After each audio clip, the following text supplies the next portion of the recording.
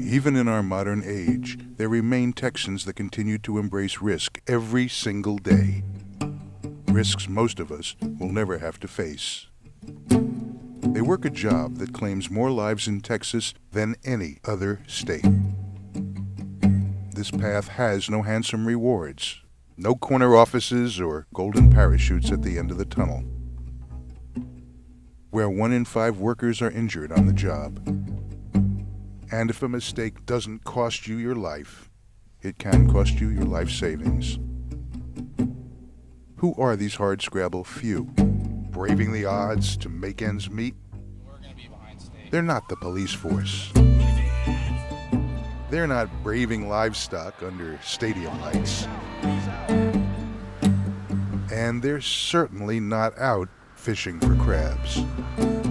They are the 900,000 Texans who report to construction sites every single day.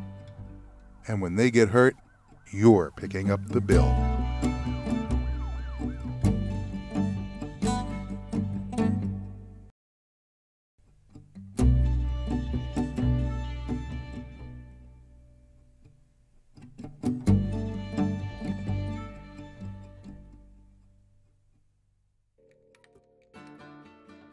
It's easy just to write this off as a dangerous job, but these deaths and accidents are preventable.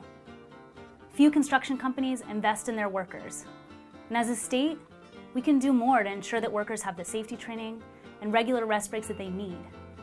It's not right for working families to bear these risks alone.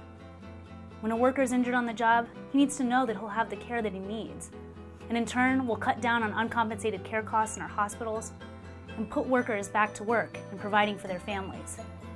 When employers don't play by the rules, we all pay the price.